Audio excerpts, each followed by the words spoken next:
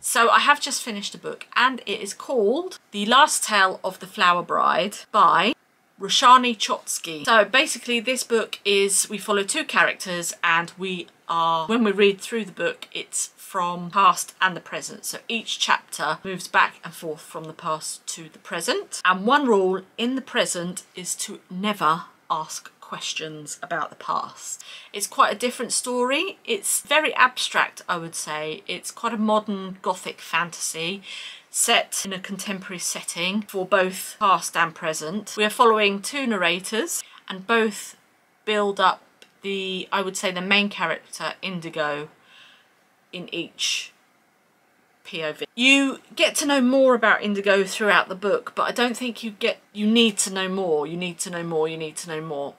The guy that she marries, his name is never told. You don't really know much about him either.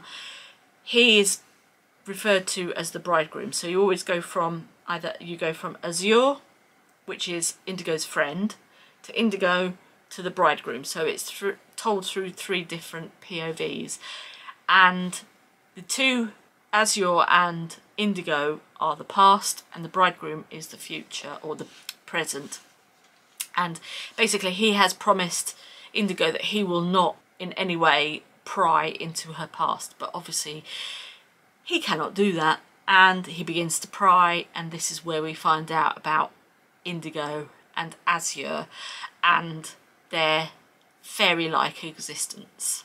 The narration, the atmospheric setting, the plot twists, all of this kind of thing makes it very poetic, and I think makes it very much like a modern gothic novel. But that adds to the atmosphere and that adds to the story and it adds to the feeling for the reader, to the characters. So I would just say I gave this a 4 stars.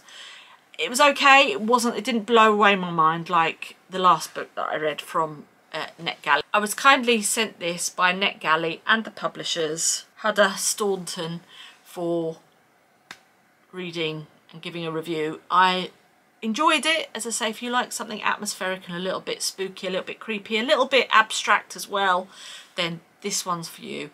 So yeah, I gave it a 4 stars. I have made a little bit of a dent in The Blade Itself by Joe Abercrombie. I'm slowly getting through this. We don't really need to have it done until, I think the live is in March. So I will link the video below. It's Becca and the Books. It's the catch-up book club and there's a Discord and all sorts of things. So I'm nearly done. Well, I'm not nearly done, as you can see, but I'm slowly ploughing my way through it. I'm quite enjoying it so far. I think my husband's really going to like this.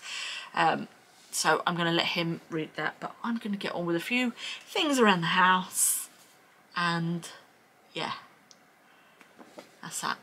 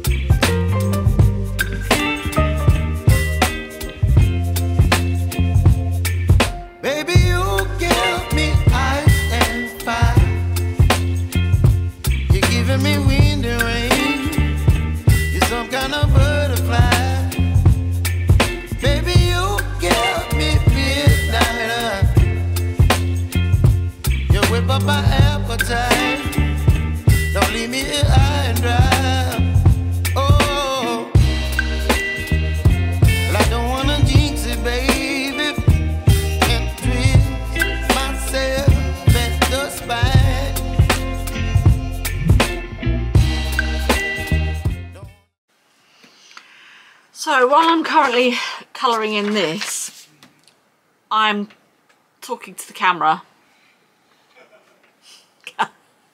My husband always answers me whenever I'm talking on the camera. This vlog will be going up next week. I am currently reading the Court of Mist and Fury. I'm going to go through and read all of the series, but next week's video will be the Court of Thorns and Roses and a Court of Mist and Fury. So I just thought, you know what, why not sit and do a bit of colouring. So, and obviously I can't give you my thoughts on this because I will be giving you my thoughts next week, but just to say, that's all I'm going to say. It is a reread as well, but there you go. And the pencils that I'm using are the Spectrum Noirs colouring pencils. I've had them for ages. I need to sharpen some of them, but I just thought I could sit and do a little bit of that. I'm doing stuff on the computer. I'm going to go and make a cup of coffee in a minute, and that's it really. That's all that's happening today. Yeah, I need to start Jonathan Strange and Mr. Norrell, so I need to start that as well. So I've got a few things on the back burner, but yeah, that's it. I'm gonna go and make a coffee now anyway. Bye.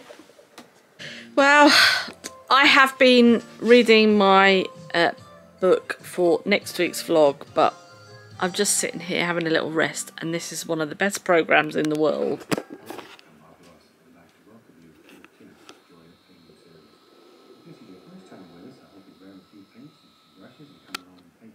Legend. Legend.